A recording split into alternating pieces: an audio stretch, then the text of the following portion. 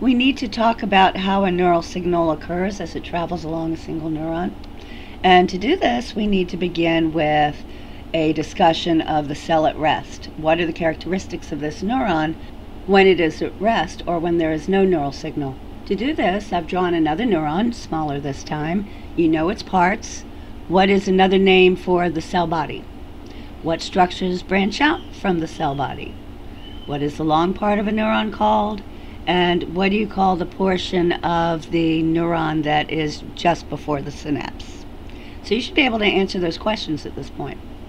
But looking at this neuron on the PowerPoint slide, you see that I've drawn a red box, and then I've drawn a bigger red box to show you a magnified view inside. And within the large red box, I've drawn blue lines just to indicate the cell membrane or the outer covering of the neuron. Just like we have skin as our outer covering, a neuron has a cell membrane. And then I've shown you inside the cell, and then above and below the blue lines you have outside the cell.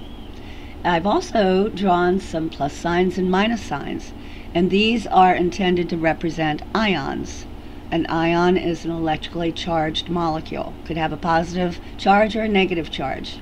And there are different types of ions. There are sodium ions with a positive charge, chloride ions with a negative charge, potassium ions with a positive charge, and inside this cell there are also large protein molecules with a negative charge. Just as our skin has pores or openings, so does the cell membrane of a neuron. And when the cell is at rest, you have ions, positively charged ions and negatively charged ions, moving in and out of the cell.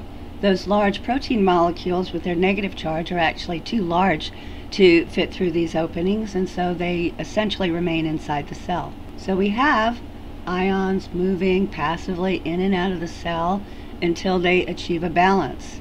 A balance in the context of the amount of each type of ion in and out of the cell, and that's working with the balance of positive and negative ions moving inside and outside the cell.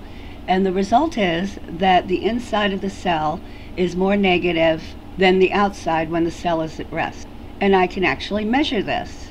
I can take microelectrodes, tiny electrodes, place one just outside of the cell membrane, and it's small enough so it doesn't damage the cell, put another one just inside the cell membrane, and then I can hook those microelectrodes up to a voltmeter, and I can read the voltmeter, and it is going to say, when the cell is at rest, minus 70 millivolts.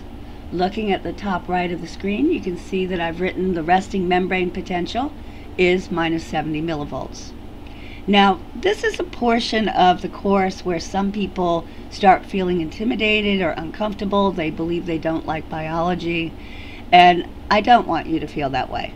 I'm going to be very, very clear about what I want you to know, and here it is. I want you to know that the resting membrane potential of a neuron when it's at rest is minus 70 millivolts. Know that number. And a millivolt is a thousandth of a volt, so you know it's very small. This is different from hooking a 9-volt battery up to a voltmeter and seeing that the battery is 9 volts.